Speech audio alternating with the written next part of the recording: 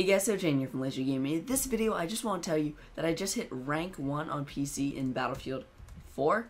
And if you guys want to see some more Battlefield 4 PC gameplay, including a Road to Max rank series, just tell me down below in the comments. And no little Tapfire couldn't help me there. Come on, Tapfire.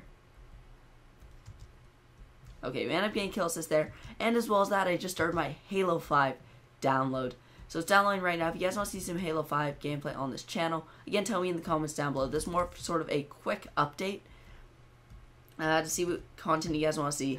And as well as that, somebody commented, like, when am I going to play with subscribers? And it got a couple likes, the comment. So I guess a couple of you guys are wondering that as well. So I don't know if I should, like, I'll put a straw poll in the description. And straw polls are so easy. You can just click on them and input your answer, and then you can see the total results. But I don't know whether I should do a rent a server and do a stream on BF4 Hardline, or just randomly start. It would probably be on a stream, or I put out a video saying I'm in this server, come join it.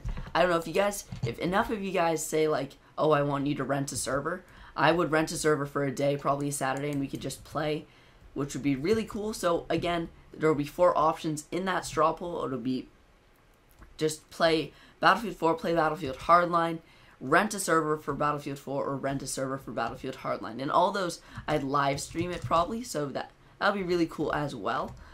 But yeah, so I'll leave that down below. If you guys enjoyed this video, don't forget to leave a like down below. And most of you probably aren't, because this is a channel update, but if you are new here, don't forget to subscribe down below for much more content in the Battlefield universe. That's it for this video, guys, and thanks for watching.